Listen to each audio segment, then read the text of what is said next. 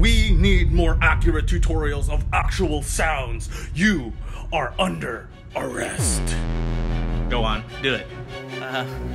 Hi, I'm Ash, and welcome back to my channel. Today I'm being forced against my will. Excuse me? I mean, today I'm gonna show you how to make drums like this.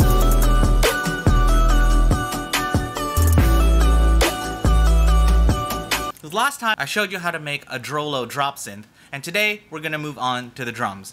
Just don't worry about him. Let's get into it. Step one is sample selection. So if we open up our drum rack here, I've got a few main sounds. I've got a thumpy kick, metallic snare, and another snare used as an accent.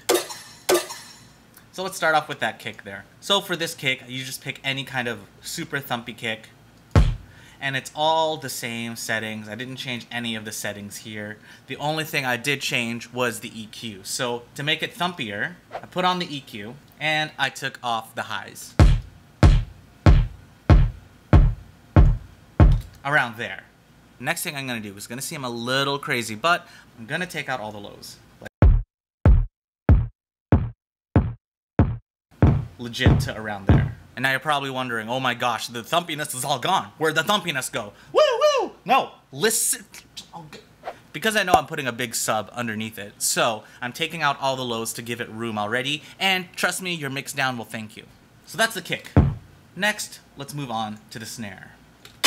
Same with before, I just dragged the sample in, and the only change I made was it came in a little loud, so I just turned the volume down from the default 12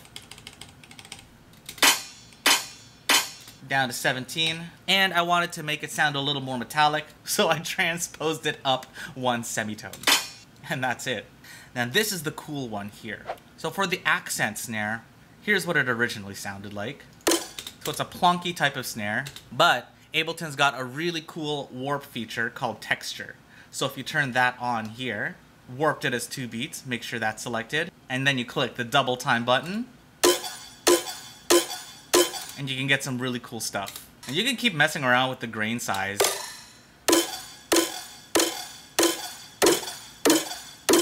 to get some really cool textures. And I also transposed it up 3 to give it more metallic sound. Cool! Next, I want to go over the arrangement. So this is what the pattern ended up looking like.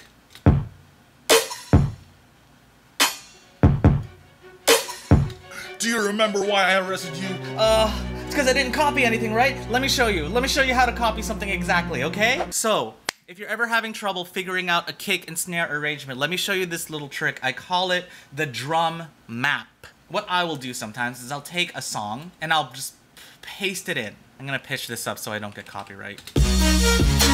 But we're not listening for the song, we're just listening for the drum beats. So, as I listen to the song, I'm gonna put a kick wherever I hear a kick, and a snare wherever I hear a snare. So for this one, there's a kick there. Dun, dun, dun. There's no kick there.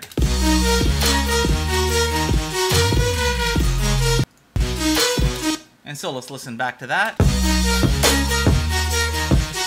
And I've matched it up. That way, if you're stuck making a drum pattern, you can see what your favorite producers do, and you can see if you notice any patterns that may pop up, and then use that in your own music. Is that good enough for you? I guess. Next thing we need are some hats and the percussion. DROELOE, bitbird, Holo, they're all very inspired by hip-hop and trap music. So obviously we gotta put in the sprinkler hats. And I like to put these at the beginning and end of every bar, just as an accent. Then I fill in the gaps, I grab some Foley sounds, and I try to put them in between the gaps here of the kick and the snare. So all together, that'll sound like this.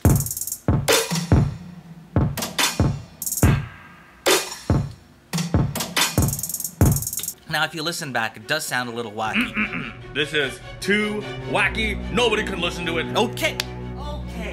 But I have a solution, trust me. If you have a beat that's kind of sounding a little too crazy, a little bit hard to listen to, the #1 solution is a constant rhythm behind it. For this one, I just use constant hats, like this. And you play that along with everything else, and all of a sudden,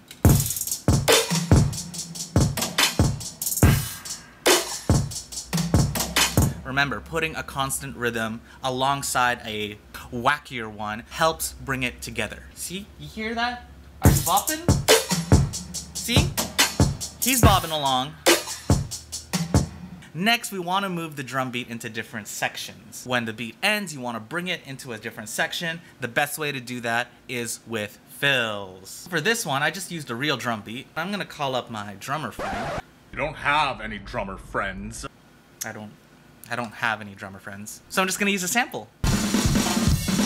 Then just add a little bit of automated auto filter. Boom, boom, boom. For this fill, I'll stretch out the sample. So you hit warp, hold shift, and you can stretch out the first hit of a sample. Now that's cool and all, but I wanna use that grain effect again. So we're gonna go down here to texture. Stretch it out even more, I think. And play around with the until cool. And you know what? That's basically it. Oh wait, it still needs bass. So I put a sub bass on each one of the kicks, with each note following the root of these chords. In this case, E, A, and D. And as you can see, the sub follows along. The E, this is the A. I place these on each one of the kicks every time a kick hits. Now to make it, it's really, really simple. It's got our good old sine wave, a noise oscillator, and a bit of distortion. This preset is available on Patreon this month, so go grab it. Next, a bit of OTT. Then I EQ and boost around where I cut out the kick.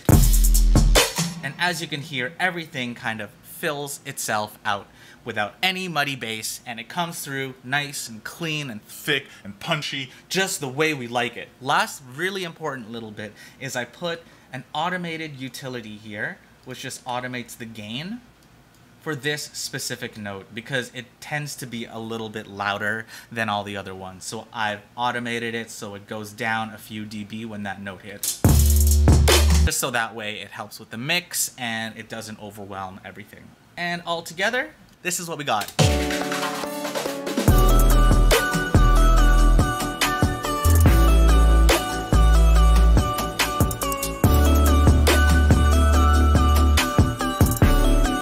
All right, I'll be honest. Yep, this is a bop. So I can go? Yeah. Just like that? Oh, okay. Thank you so much for watching. If you like what I'm doing, or if you learned something today, please consider joining my Patreon so I can keep doing this and keep making videos for you. Or if you'd rather support for free, you can always hit like and subscribe for the channel. It really, really helps me out.